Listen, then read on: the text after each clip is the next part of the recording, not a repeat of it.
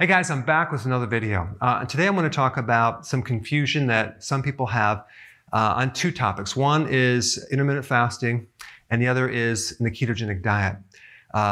Sometimes when you do searches on the ketogenic diet, you'll see that it's an emergency state where your body is being stressed out. That is totally not true. I think the confusion is not understanding of how your body can adapt from sugar burning into fat burning. Fat burning is a very efficient state. When you're burning fat, you're also running on ketones as well. And your brain loves ketones way more than glucose. This is why so many brain conditions improve when you put someone on the ketogenic diet. Alzheimer's, Parkinson's, epilepsy, all sorts of things.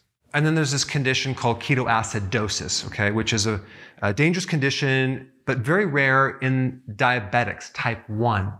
You're not going to see this in a normal person that is healthy, okay? Because the word ketone is in ketoacidosis, they associate it being both the same thing, and it's just a big confusion. Being in the state of ketosis is completely different than being in the state of ketoacidosis, okay? Completely different situations, and you're not going to develop ketoacidosis unless you're a type 1 and you're doing it incorrectly. And if a person starts doing healthy ketosis and eating keto-friendly foods that are healthy, they will never in a million years develop ketoacidosis. If you're a type 1 and you're not regulating your insulin correctly and your blood sugars are out of control, well, that's when you're going to experience problems, okay? Now let's talk about intermittent fasting. Sometimes people think it's starvation, okay? I'm going to use this dictionary, Macmillan Dictionary, just to define the word starving, okay? To suffer and die of hunger, okay? That's what starvation means. To deprive nourishment. It comes from the Old English word Steorfan, which means to die, okay? That's what starvation is. Fasting is slightly different. The definition of fasting is to eat little or no food, or only certain kinds of food, okay? What happens when you starve is you already tapped out your fat reserve, and now you're running on muscle protein and organ protein, okay? And then you eventually die. It has some side effects.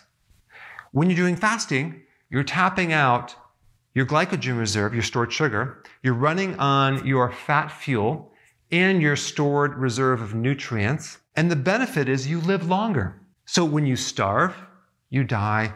When you fast, you actually live longer. Okay, and there's so many health benefits that occur when you're doing fasting. When you're starving, you're hungry. When you're fasting, you have no hunger. Why? Because you're running on your fat fuel. All right, guys, so doing a healthy keto plan is not a state of emergency. It's a very healthy, low-stress thing.